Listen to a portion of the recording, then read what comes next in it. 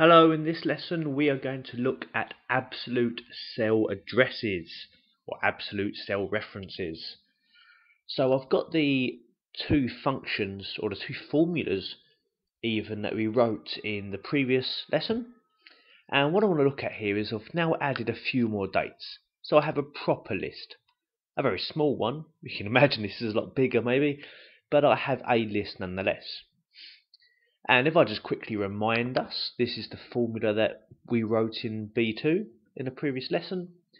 And what I'm going to do is just copy that formula down for the other dates, the other rows in my list. And that formula will work perfectly for every other cell, or every other row, record, whatever you want to call it. And that's because it uses relative references.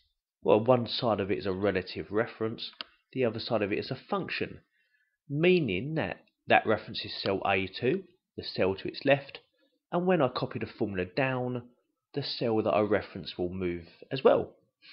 So in the cell below, that one's using A3, which is now the cell to its left, and the one below uses A4, which is now the cell to its left, and that's known as a relative reference, because it's looking at the cell in relation to itself, like the cell to the left, rather than A4, which is what it displays.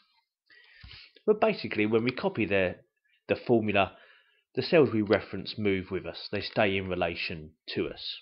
And that's fantastic in our example. Now over here, with our network days, this is going to create a problem. So let me see that, and then we'll talk about it. So I'll copy the formula down as well, and it gives me an answer. So it maybe initially looks okay. But I can see with these three, and only these three, Excel is not giving us an error, but it's querying what we've done.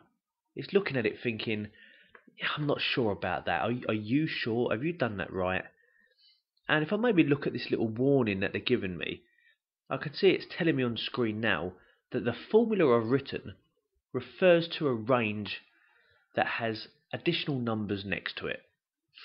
And more importantly, if I look at this formula, I can see it's using as its arguments the today function. Yeah, that's brilliant, I want that. A5, yeah, that's brilliant, I want that. That's the cell moving down when I copy the formula, just like we spoke about a minute ago. But then I have this. Now that's the non-working days sheet, that's great. But it's looking at A5 to A7. And you may remember the range I need is A2 to A4. But because of now, by this point, I've copied down 3 more cells. So it doesn't say A2, it says A5. It doesn't say A4, it says A7. So every cell I've referred to has also moved down every cell that I have. That's good news for the A5 side of things, the column A side of things. It's not good news for these. Those non-working days that are sitting on the other sheet over here, I don't want them moving. Every time I copy the formula down, that range I've got highlighted, A2 to A4, will move from A3 to A5, to A4 to A6, to A5 to A7, and so on and so forth, slowly moving away from the dates. I don't want them to. I need to fix them or lock them, which a lot of people call this. The official term is I need to make them absolute. That is the official term, not that that is massively important to know. Most people are trained, most people I speak to, call this fixed referencing. So we should probably call it that. Okay, to do this, let me double click on that first cell with a formula in. I'm going to just highlight that part of my formula, the A2 to A4. Now I don't have to highlight it all. I could just click among part of the range and do them bit by bit. But the thing I'm looking at doing is on my keyboard, I'm going to press the F4 key, the function key F4. And one press on that will put these dollar signs in that address. You could have just typed them in yourself. You don't have to use the F4 key. But the dollar sign before the A is fixing column A. So if I copy to the right, which I'm not, that would stop it moving into B, C, D. Dollar before the 2 is important because I am copying down across the rows, and that stops it going to 3, 4, 5. And then the same the other side, fixing column A, fixing row 4. So it could be argued really in this example that I don't really need the dollar signs before the A. Now I don't want to overcomplicate things here, but it is only the rows that are actually causing me an issue, because I know I'm copying vertically, like down, and it's the rows that are moving. The column's not doing anything wrong anyway. So I could just fix the rows and that would be okay. And you may see people do that sort of behaviour.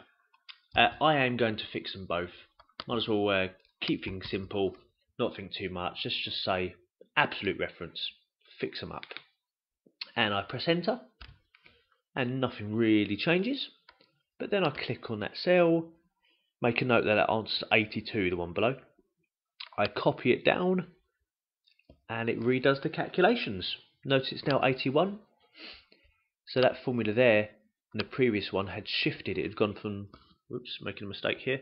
It had gone from that range to that range and missed out that first 8. But now it doesn't, so it gives me the right answer. No more warnings. And when I look at any other formula, that bit's still moving. That's gone from A2 to A3 to A4 to A5. That one is not going anywhere. It is fixed, it is locked, it is absolute. And that is absolute addressing.